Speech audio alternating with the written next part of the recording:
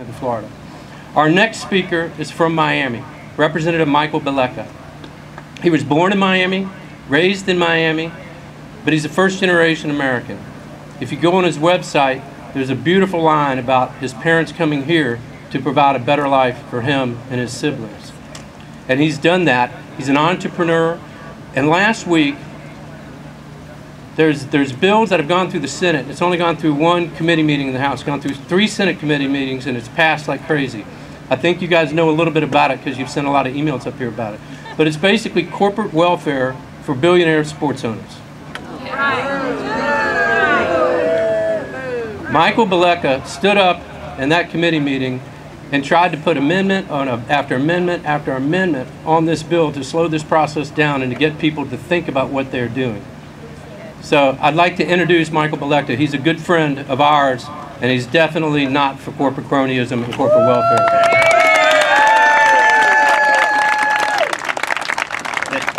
Thank you so much, and thank you so much for the signs. I'm reading it, no tax dollars for the stadium. Because how many of you are here today because you believe in our free markets? How many of you here today are you concerned because these aren't the free markets our founders and Adam Smith had talked about?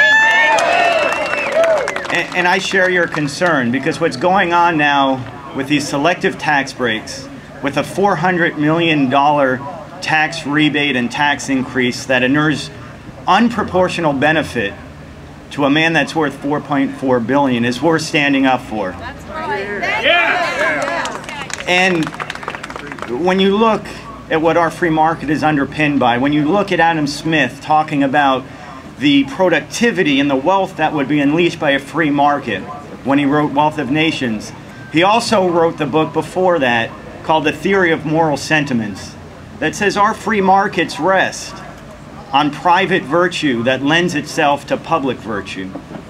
And the great capitalists that built this country understood their role in this great American experiment. That their role as these proud capitalists was always to be supported and propped up by this idea of public virtue. That they were stewards of this experiment. And somewhere along the lines, when you look today, the businessmen of today, too many of them decide that the way to create wealth for them and for themselves is not through taking just risks and creating a better product and creating value for their customers. But why do all that if you could work a system and increase your wealth by coming here to Tallahassee and getting a special tax break? No ethics. So what I ask you today, because it's so nice to see you here, see everyone here, is as you go through the Capitol behind us, is make your voices known. Make your voices known that everyone deserves a shot. The little guy, the entrepreneur that's struggling, and all of our policy and all that we stand for should be standing for that free market system that gives an equal opportunity for achievement to be rewarded with success. And not just an opportunity to those that can afford to have an army of lobbyists or special interests up here advocating for themselves.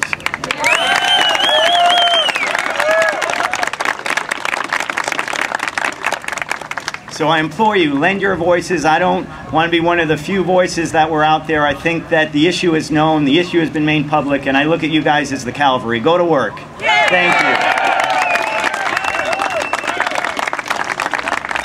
you. You know, we don't employ Occupy around here very often.